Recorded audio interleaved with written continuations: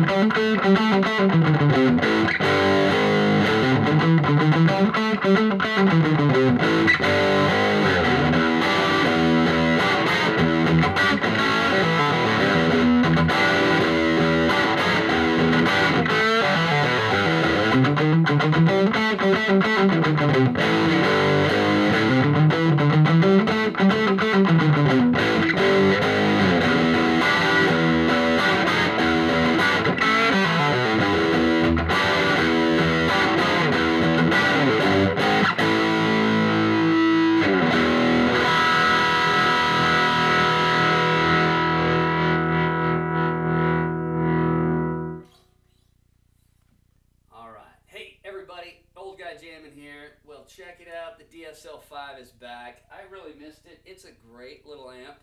These are the settings. We're going to trick this thing out if we can. Everything is pretty much straight up except for the clean channel volume, which is brought back to there just so it mixes well. It's a little higher than the rest just so that it's about the same volume as the other channel. I've got a dB meter right here. We're right about at 100 dB.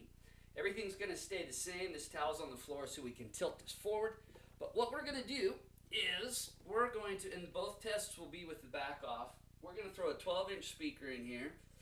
Because while this is a pretty decent speaker, it's just really small, and I think it starts to flarp out when the clean channel is boosted. And then we're going to take a look at those tubes, which are kind of suspect. I've got a pair of GT groove tubes that we're going to put in there for a little more Fender grr. And then we're going to see if we can't bias the electronics, because it is a little on the fizzy side. And it's got the one B tube in there for the preamp. I think it's a BH7, double check. But I think we can bias that with a trim pot inside. So we'll take a look at that. We'll see if it's louder, we'll see if the bigger speaker has better bass response, and we'll see if we can reduce the typical Marshall fizz with more modern style grit. You know what I'm talking about. Still tight. I'm going to put a V-type speaker in this, which I think will sound good. Alright, so we'll be back. I'll take you out into the garage. We'll do these mods. It'll be awesome. Well, very good. We've moved out to the garage. Bit of a mess right now. Got stuff all over. Speakers, extra cabs. Selling the monoprice. If you want to buy my monoprice, it's tricked out. You can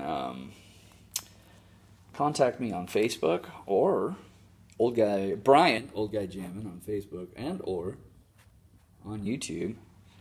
It's going to be about $50 shipping though. It's up for sale though for $250, so $300 get you a tricked out monoprice with an upgraded speaker. In fact, I'll put whatever speaker you want in it. ET65 or a Swamp Thing or a repaired greenback. All right, but here we go. I'm going to cut out a little notch down here so that the new speaker can sit below the level of this wood. And I've marked up here, I'm going to have to take the chassis out. I don't want to get it dusty, throw stuff on it. And I'm not sure the new speaker will slide in past the transformer either.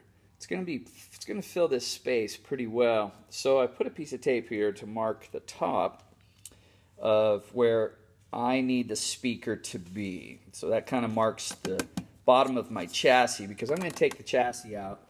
And we want to bias that anyway. We'll take these two tubes out, which are really weird. They're both ECC83s, and yet one has a much longer plate than this one. The plate on this is so high, you know, and then the plate on this is higher. So it's a a different ECC83, but I have two 12AY groove tubes to put in, which is 2 gain stages lower. I've noticed that 1 gain stage lower isn't really even enough to notice on preamp tubes, so I these days go with 2 gain stages lower, and really adds, I think it adds a lot to the crunch character of an amp. If I want high gain, I play a different amp, like the Mesa or something, but for these amps, and the gain is still plenty high, but it just adds a lot to the tightness and the crunch characteristics of the amp. All right, so to do this, you can use a Dremel tool with some sort of wood bit, like I have here. This is a wood rasp bit. I've got another one right here. Now, I'm not going to use my Dremel because the chuck is too small to take these, so I'm going to use my air tool, my die cutter, my whatever you want to call it, an air high-speed tool, and probably this router bit, or not router bit, but rasp, and I'll take this speaker out and then just mark an area here with tape as well. I'm going to cut a nice groove in there and keep fitting the speaker till it fits. I'm not going to cut out the hole either any larger. I'm going to leave that a 10-inch hole just in case I ever want to put this original speaker back in, or perhaps get a Raging Cajun. A Raging Cajun is one of the most highly rated 10-inch replacement speakers on the internet. Anytime you look up the top 10 10-inch guitar speakers, it pops up 70% of the time in the top 5 pretty consistently. So, and you know, you might want to put this, I might want to put this back in when I sell it, if I ever do. I think I'm going to hang on to it. Love it. It sits under my desk at work, and my buddy and I jam out. It's nice. Nice thing about it is you can jack the master, and it just sounds so good without being overwhelmingly loud. All right. So getting this thing out of here is not easy, but if you've done this a few times with other things, you know that there's sometimes sticky tape and or this soft weather stripping here to cut down a vibration. And it was tough to get out, but you just got to keep working with it, jiggling it. I ended up pulling back because sometimes that stuff sticks, so I pulled back this shielding tape pretty good, but I was able to just bend it back into place. This all wrinkled up on me, clear back into here, but I was able to just kind of pull it out and rework it. I could get a kitchen spoon and work on that some more if I wanted to. But what really helps is to get yourself a super thin kitchen knife and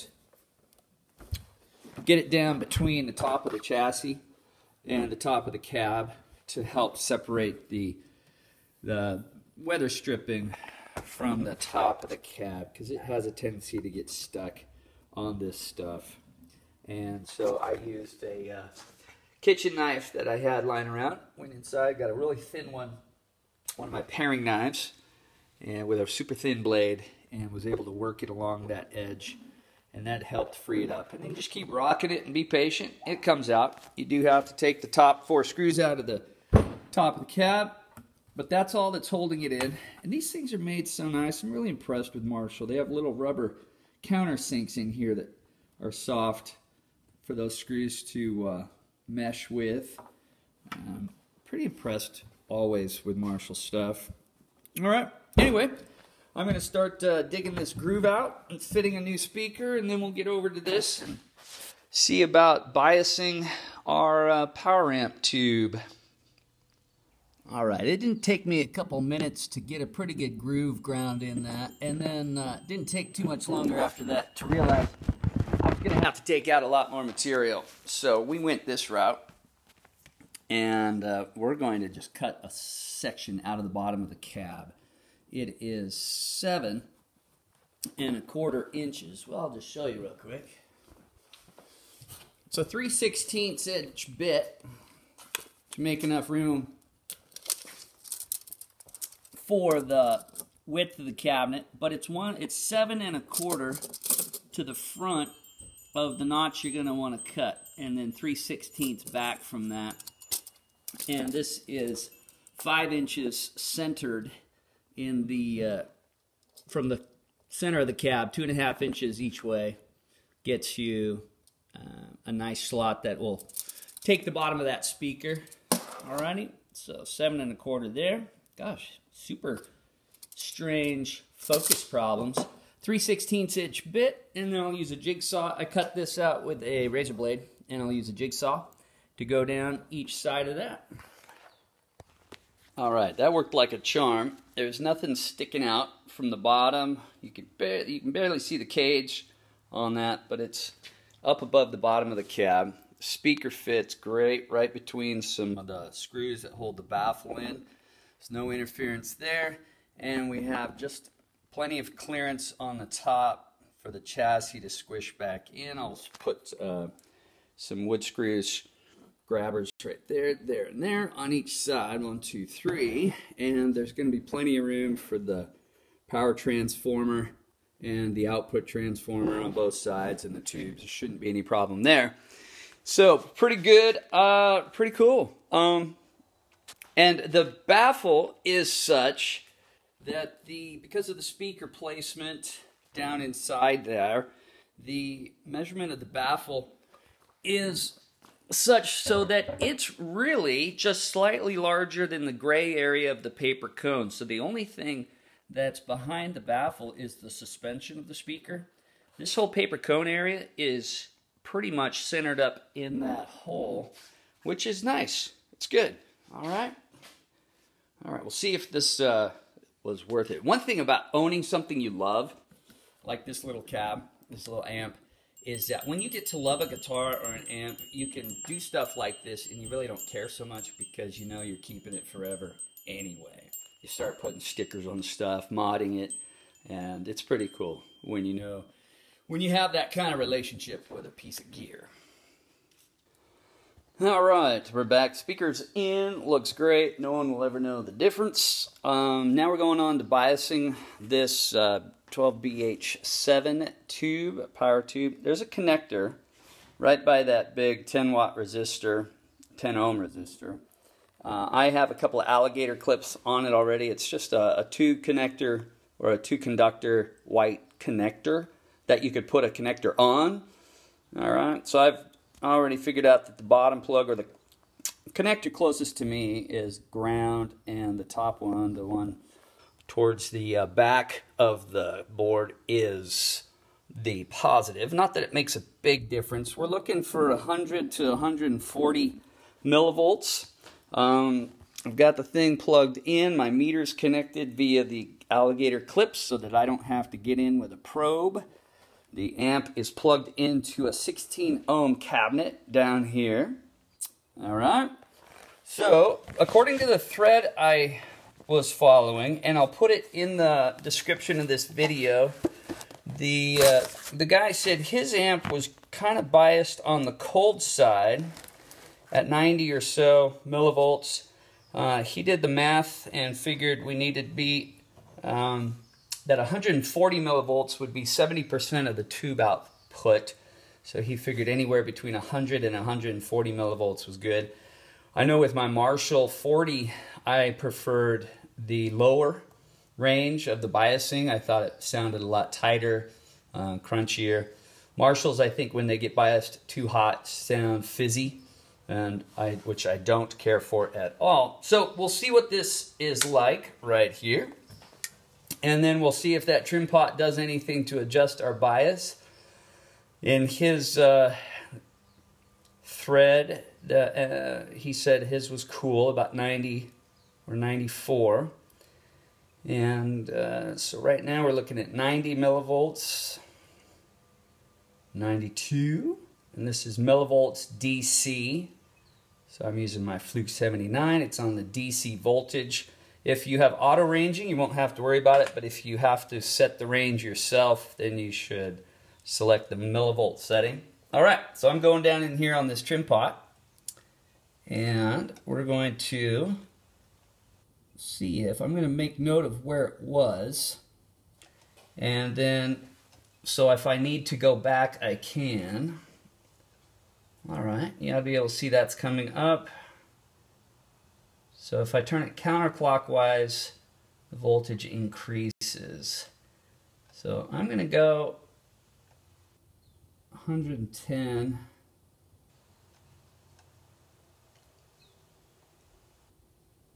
With this guy's recommendation. 140 seems pretty hot. I don't know, 110 might be too cold though.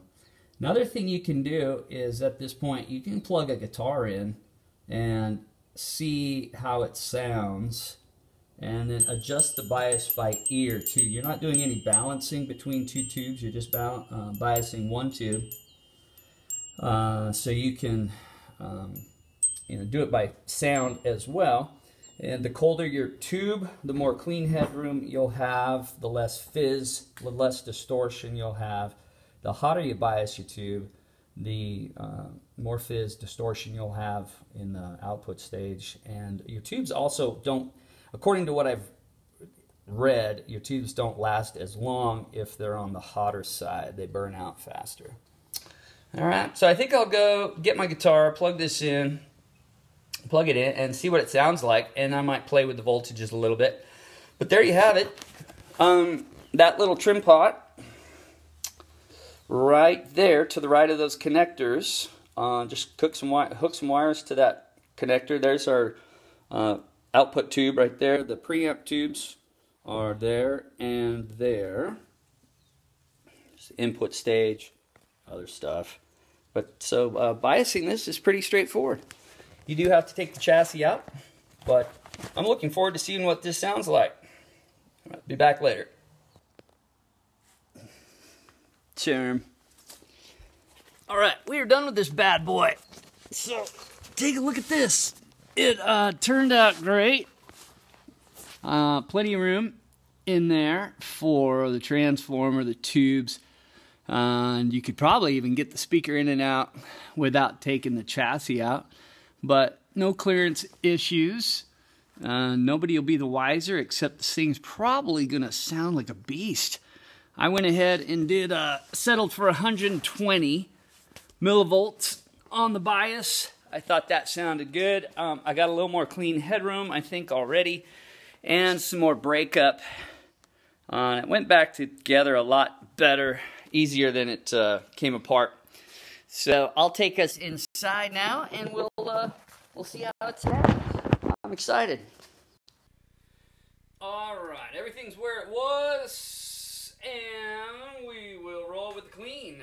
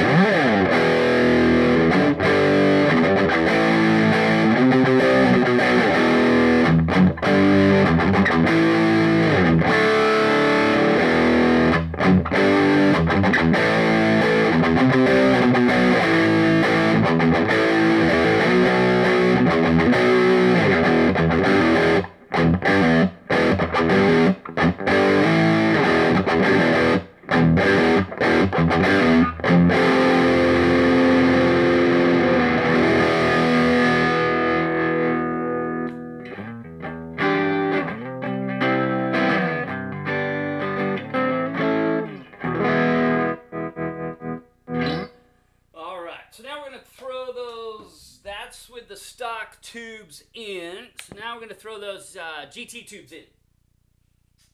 A couple of these right here. I'm yelling at the mic. I should be yelling up there. 12AY. 12AY. So we'll put these in preamps, leave everything where it is, and see what you think. Alright, so new tubes, clean.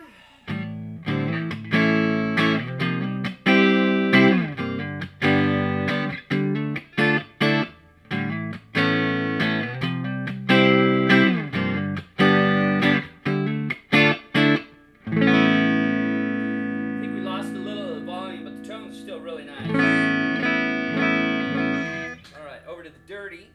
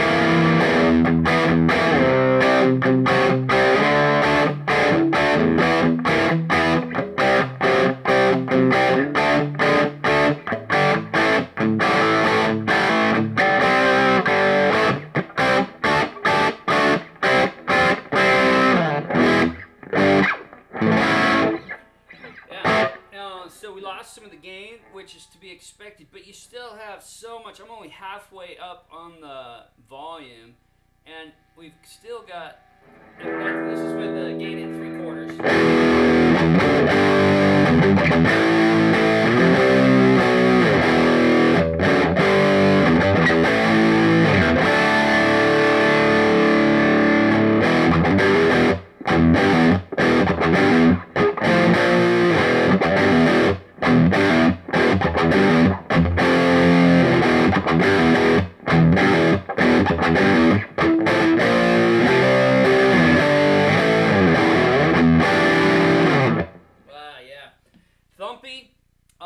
Plenty of gain still, and what we've got as far as available crunch tone, I think is nice, really nice.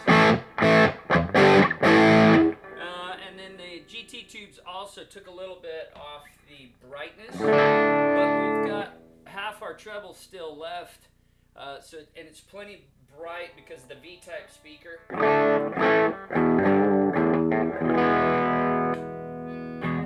The clean channel doesn't break up a whole lot, so it's not as blues friendly or light rock friendly as you might think. So with these changes, the dirty channel becomes a lot more accessible. It has a lot wider range. Gain comes on slower, but it's a lot more usable.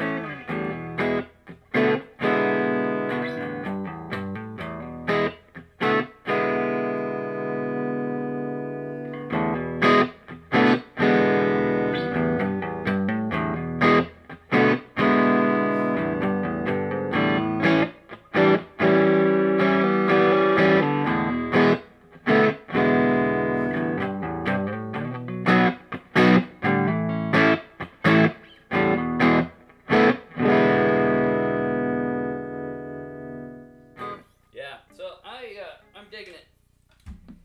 I think good changes.